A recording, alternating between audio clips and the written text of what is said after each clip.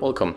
If you want to turn on or turn off auto rotation screen in your LENOVO Tab M10, for the first you have to open notification bar, and there's the options. So right now it is activated, so when we grab our device and rotate, screen is going to rotate also.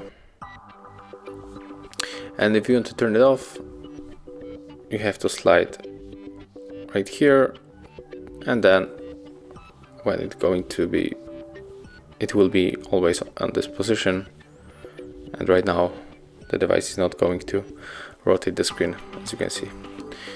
So that's how it looks. Thank you guys for watching. Leave thumbs ups, comments, and subscribe to our channel.